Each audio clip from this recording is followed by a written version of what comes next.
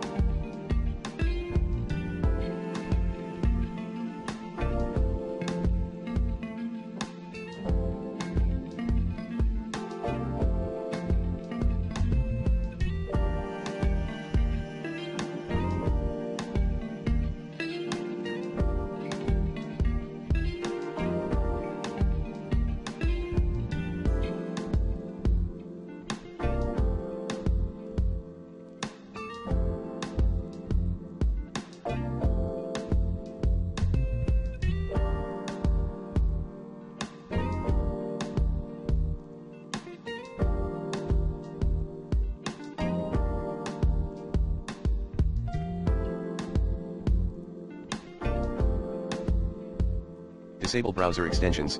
Browser extensions or add-ons might interfere with the functioning of Google Classroom.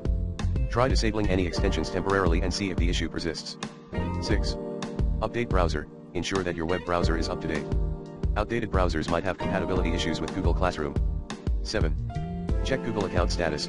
Make sure there are no issues with your Google account, such as being suspended or restricted.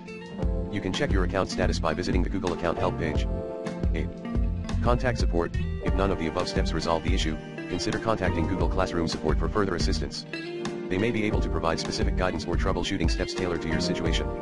By following these troubleshooting steps, you should be able to resolve the server rejected error in Google Classroom. If you continue to experience issues, reaching out to Google support for further assistance is recommended.